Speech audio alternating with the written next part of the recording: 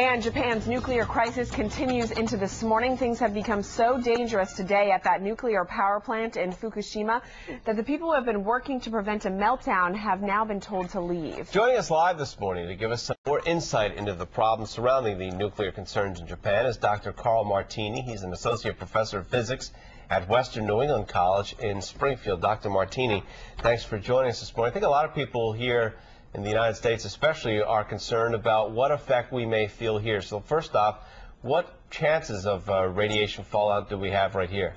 Absolutely none. So we are absolutely safe here. We are very far away from the scene in Japan, and there's a small amount of radiation being released at the power plant in Japan into the air, but it will be so diluted that by the time it arrives here, it will be hard to even determine it in the background. And Dr. Martini, there are reports that people on the West Coast are actually getting medication in hopes of preventing some sort of exposure, or if they feel like they've been exposed. But we talked a little bit off air about this, and you say there's really no concern for them either, correct? That's correct. Also at the West Coast, it's still several thousand miles away, so there should be no concern at all for people going to the West Coast, living at the West Coast, because the release is still fairly minor in the moment from that power plant. If we think about historically nuclear problems here in the United States and around the world, we think of 3 Mile Island in 1979 in Pennsylvania and Chernobyl in the 1980s in Russia. Where does this particular crisis rank among those at least two notable ones? As far as we can see in the moment, it seems to be similar to a 3 Mile Island accident.